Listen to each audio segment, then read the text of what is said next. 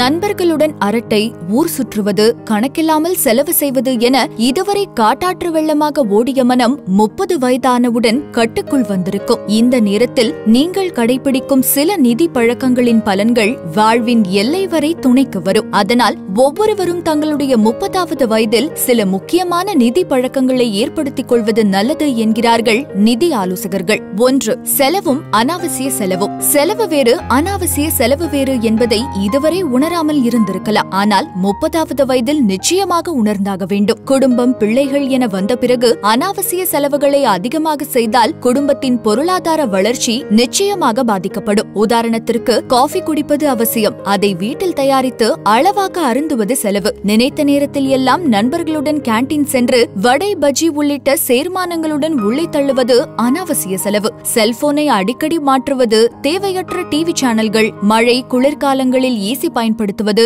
பக்கத்தில் இருக்கும் கடைக்கு கூட பைக்கில் போவது போன்ற பழக்கங்களை கண்டறிந்து குறைத்துக் கொண்டால் மாதா மாதம் ஒரு கணிசமான தொகையை சேர்க்க முடியும். 2. அவசர தேவைக்கு காப்பீடு மிக மிக அவசியம். வாழ்க்கை என்பது ஏற்றம் இறக்கம் நிறைந்தது. எப்போது எந்த வடிவில் சோதனைகள் வரும் என யாருக்கு தெரியும்? தயார் நிலையில் இருந்தால் மட்டுமே எதையும் துணிச்சலாக நம்மால் எதிர்கொள்ள முடியும். இதற்கு தேவை எமர்ஜென்சி ஃபண்ட் என்ற அவசர கால நிதி. தற்போதைய வயதில் உங்களுடைய சம்பளம் மாதம் சுமார் 40,000 ரூபாயாக இருக்கலாம். குறைந்தபட்சம் 3 மாத சம்பளத்தை, அதாவது 1,20,000 ரூபாயை வங்கி பிக்ஸட் டெபாசிட்டில் கண்டிப்பாக அவசர கால நிதியாக சேமித்து வைத்திருப்பது முக்கியம். அதிகபட்சம் 6 மாத காலத்துக்கு தேவையான சம்பளத்தை கையில் வைத்திருந்தால் அதன் மூலம் கிடைக்கும் தைரியமே தனி. 3. காப்பீடு மிக மிக அவசியம். உங்களின் முக்கிய சொத்து எது? நீங்கள் வாங்கிய வீடா, காரா, நகையா? இவை எதுவுமே இல்லை. இவற்றை வாங்க ஆதாரமாக விளங்கிய உங்கள் உடல்நலம்தான் உங்களின் மிகப்பெரிய சொத்து. வாழும்போது ஏற்படும் நோய் குறித்த செலவுகளுக்கு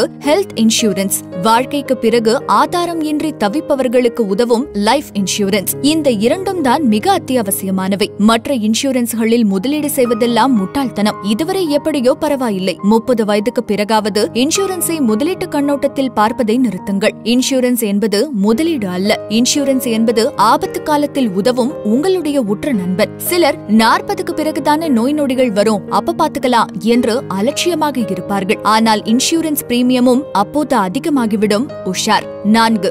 எதிர்கால இலக்குக்கான முதலீடுகள். 30 வயதில் குழந்தைகளின் கல்வி, அவர்களின் திருமண செலவுகளுக்கு தேவையான நிதி என யோசிக்க ஆரம்பிக்கிறீர்கள் எனில் நீங்கள் ஒரு பைனான்சியல் தந்தையாகவோ தாயாகவோ இருக்க தகுதியானவர். இந்த வயதிலும் அதை பற்றி நீங்கள் யோசிக்காமல் விடுவது உங்களுடைய எதிர்காலத்தை மட்டுமல்ல, பிள்ளைகளின் எதிர்காலத்தையும் கேள்விக்குறியாக்கிவிடும். அதனால் இப்போதே மகள் அல்லது மகனுக்காக மியூச்சுவல் ஃபண்ட் முதலீட்டை ஆரம்பியுங்கள். எதிர்கால தேவையை பொறுத்து மாதம் ஒரு தொகையை மியூச்சுவல் ஃபண்டுகளில் பிரித்து முதலீடு செய்து வாருங்கள். தங்கத்தின் மீதான தேவை இருந்தால் அதிலும் முதலீட்டை ஆரம்பிக்கலாம். 5.